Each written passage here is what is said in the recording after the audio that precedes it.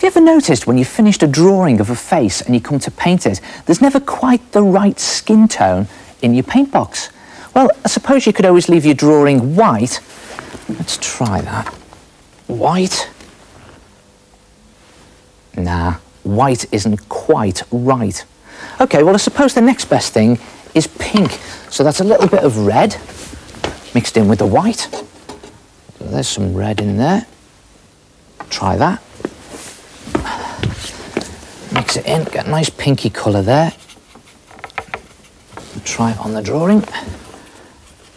All right, there we go. Red and white, pink. Oh no, this isn't going to be right, is it?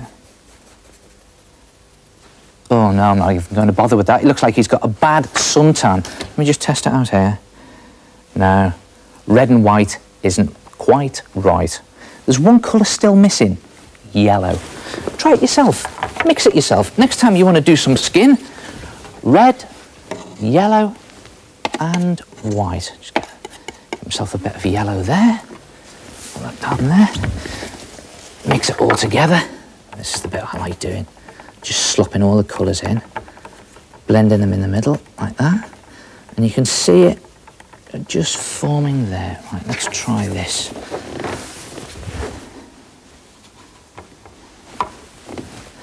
Let's see. Ah, now then.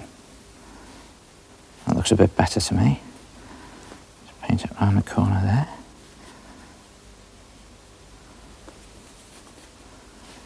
This fella's looking a lot happier if you ask me.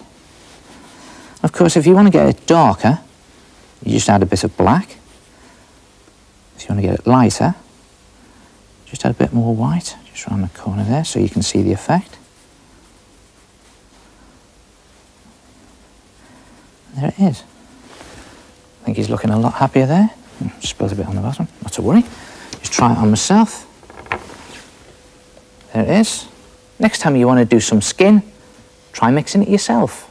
A little bit of red, a little bit of yellow, and a little bit of white. And just remember, red, yellow and white is right. It's the head again. So there you go then. That's how you make a decent flesh colour. Bit of red, bit of white, bit of yellow on your brush. Yeah, Fred, you look a bit peaky.